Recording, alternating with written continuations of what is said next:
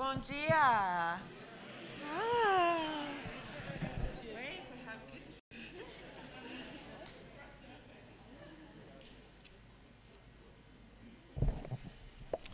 Me chamo Tara. Yeah. More. So dos Estados Unidos.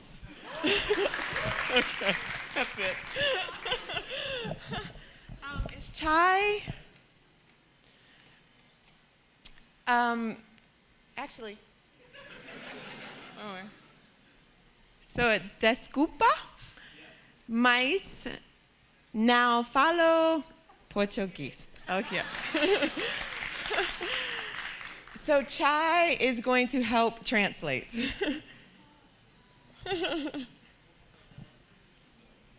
Oh, wait, I got my. Thank you.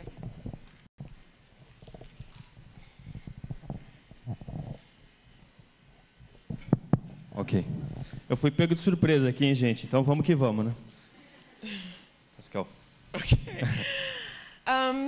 So I know that we've had lunch and everyone is probably a little tired, but I have a favor to ask of you. Eu sei que a gente teve o almoço e todo mundo está com aquela leseira após o almoço, mas ela vai pedir um favor para todo mundo. I want to use this audience as a resource. While I'm speaking, I hope that you guys will put on your thinking caps. I'm actually asking you to put on your thinking caps today and help me source cool young women throughout South America. So I hope that as you watch the presentation, you will think of amazing young women that you can connect me with. Ok, eu queria usar vocês como um recurso, como uma ajuda para o nosso trabalho. Então, enquanto ela estiver falando, ela gostaria que todo mundo pensasse em candidatas, moças, mulheres legais da América do Sul, que possivelmente poderiam participar do trabalho dela. Então, a gente ficar ligado no que ela está falando, pensando em quem a gente conhece, formando uma grande rede. Okay, thank you. I'm extending a little bit, but just... Am I going too fast? No, you can go. Okay, Yeah. okay. So in 2009, I traveled around the world for about 10 months. I went through Africa, Asia, and Europe, looking for young women who were making a difference in their community. I wanted to gather their stories, to capture them, and to show the world that young women everywhere really are making a difference no matter where they are. Em 2009, ela viajou ao redor do mundo, pela África, Europa e Ásia, buscando moças jovens, né, mulheres jovens, que mudaram realidades.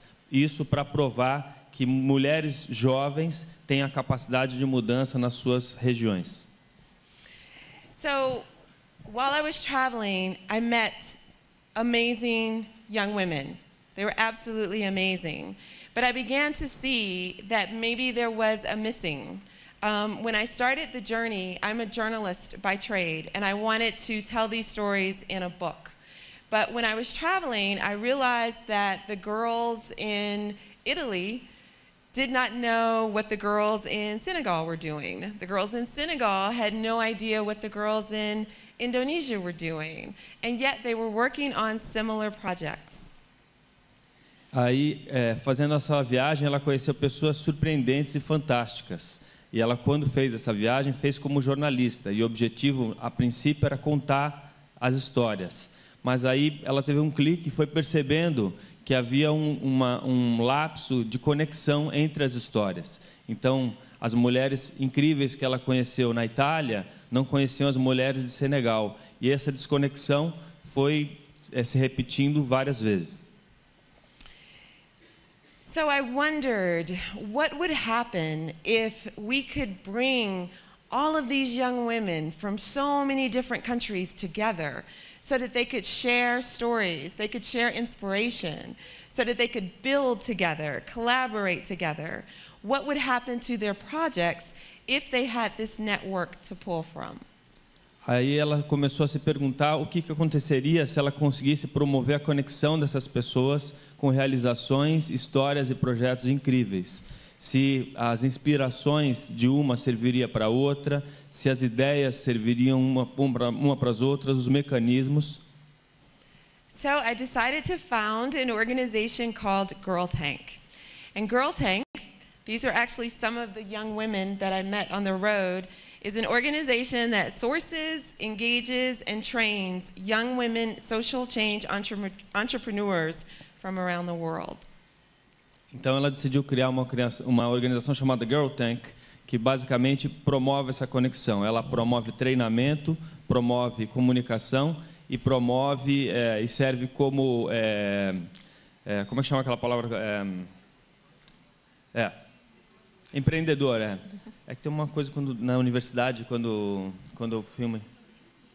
bom, tudo bem. Incubadora, isso. Serve como incubadora de projetos entre essas pessoas. So right now, we have 40 fellows from about 15 countries around the world. And our goal by the end of this year is to have 100 fellows. And by the year 2014, we hope to have 400 fellows from around the world.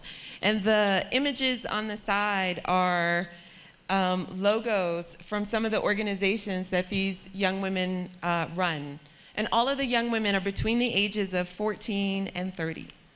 Então, hoje ela tem 40 participantes desse sistema. A ideia é chegar no final do ano com 100 participantes. Os logos que vocês estão vendo ali são das organizações que, muito possivelmente, já são fruto desse trabalho, organizações de cada uma dessas pessoas nas suas regiões. So I'm going to share with you some of the fellows.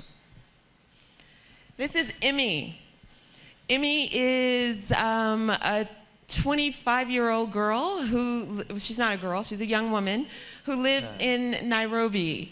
And she runs an organization called Miss Koch, and it's dedicated to eradicating sexual violence in the slum that she lives in Nairobi. Então ela vai começar a mostrar alguns cases, né? Algumas das pessoas que participam. What's the name again? Emmy. Emmy, ela tem 25 anos e é de Nairobi. E a organização que ela conduz é uma organização para tentar erradicar a violência nas favelas do lugar onde ela está. Violência sexual, This is Mila. Mila lives in the UK, and when she was 20, she founded the Global Youth Coalition on HIV/AIDS. And now it is a network that has about 5,000 people in it, and it's in over 150 countries around the world. Now she's 25, but when she founded it, she was 20. Essa é a Amy, ela tem 20 anos, ela fundou uma organização para combater a AIDS. What are the numbers? I can see it. Okay. I put without my glasses. It's 5,000 young people in it. 5.000 pessoas agora fazem parte da organização em 150 países. Ela só tem 25 anos agora. This is Chini, who lives in Manila in the Philippines, and she helped farmers in some of the rural areas in the Philippines turn their corn crops into coffee so that they would have an additional livelihood. Essa é a Tini, ela trabalha nas Filipinas. Ela trabalha com a mudança de culturas, de farms, propriedades rurais, passando de milho para café, prolongando a vida útil econômica deles. This is Rokaya. She lives in Dakar, Senegal. She's only 19, but she's an awesome musician, and she sings folk songs about social issues in her community. Essa Rapaya, ela vive em Dakar, Senegal, e o trabalho dela é baseado em música e falando sobre, ela diz que é uma grande cantora, muito habilidosa, e o trabalho é um trabalho musical socialmente engajado, então fala da situação local. This is Ina. Ina is from Indonesia, and she runs a project called Samsara that provides pre- and post-abortion counseling. She's trying to help increase the sex education knowledge of women and guys in Indonesia. Ina é da Indonésia e o trabalho dela é na educação sexual e aconselhamento de aborto. A ideia dela é incrementar o conhecimento, difusão e educação sexual para trabalhar com essa questão na Indonésia. This is Naha, who is, she's a part of the Maasai tribe. And in the Maasai tribe, most girls are married off by the time they're 12 or 13. But Naha fought to go to school, and now she's 24, and she's supporting other Maasai girls in being able to get their educations. Where is Maasai? It's a tribe. It's in, in Tanzania. Tanzania. Ok. What's the name again?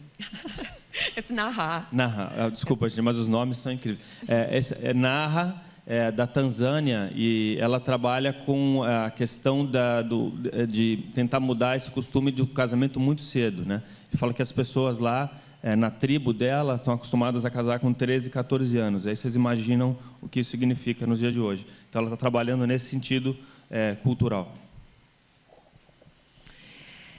These young women, it's MC Gata and J Fema, and they are Portuguese. They're from Lisbon, and they are they're part of a hip-hop group called Lipstick Hip Hop, which actually has a component here in Brazil, and they are all victims of domestic violence. So they make hip-hop lyrics about domestic violence, trying to raise awareness inside of their community.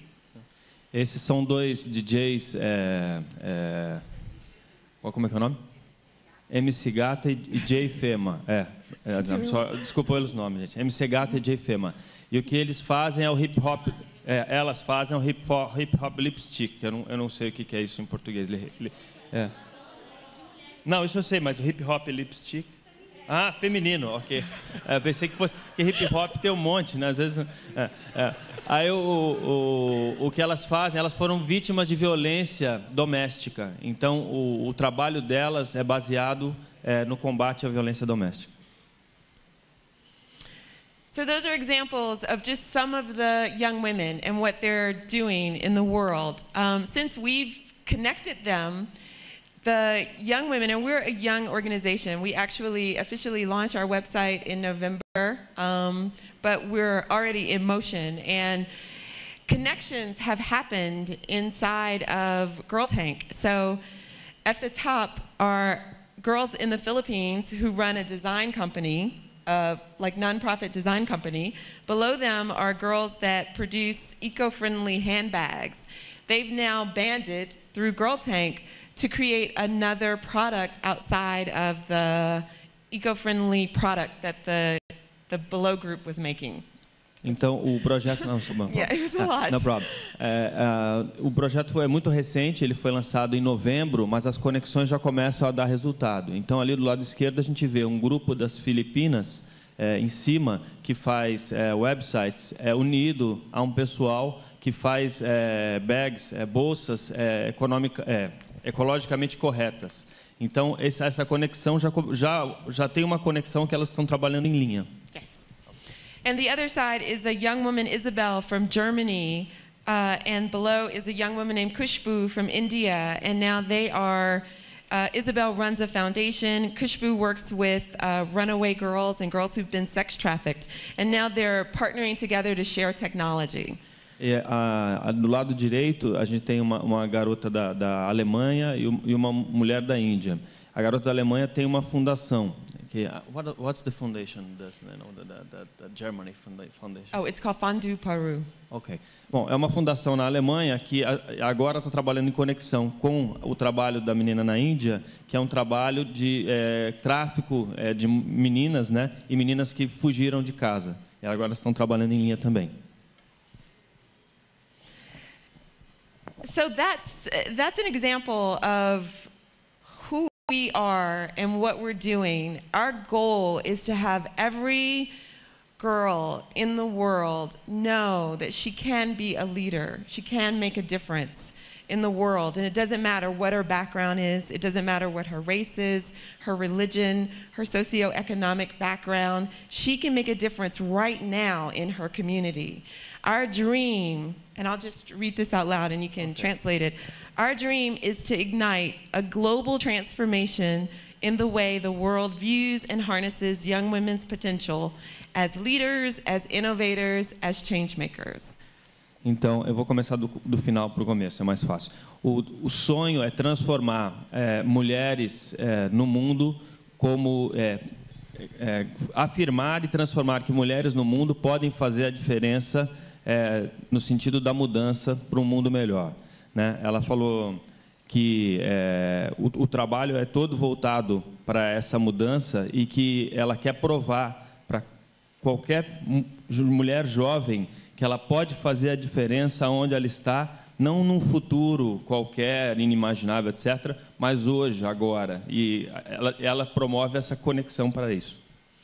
So I asked you to do me a favor and to consider being a resource for me. I'm now traveling throughout South America looking for young women changemakers that we can support so we can help them grow their projects, help connect them to more girls around the world who are committed to changing this planet. So I ask that you please come talk to me afterwards. I'm sure there must be a girl in your life or you know of a girl who is doing wonderful work. I'd love to talk to them and include them in this project. Então, ela agora está na fase de achar pessoas incríveis, é um trabalho bom, né? Achar pessoas incríveis na América do Sul, e ela precisa que as conexões entre pessoas conhecidas se deem. Então, ela pede novamente que as pessoas aqui façam um esforço de imaginar quem das pessoas que vocês conhecem poderia entrar nesse perfil, de entrar nesta realidade conectada e fazer essa diferença. And the other piece is that we're working with young women who are already change makers, who've already proven an interest inside of change making, but we also want to inspire the next generation of young women change makers. So we're producing workshops. We want to come into organizations and into communities and help girls understand you can make a difference. You can be a leader in your life.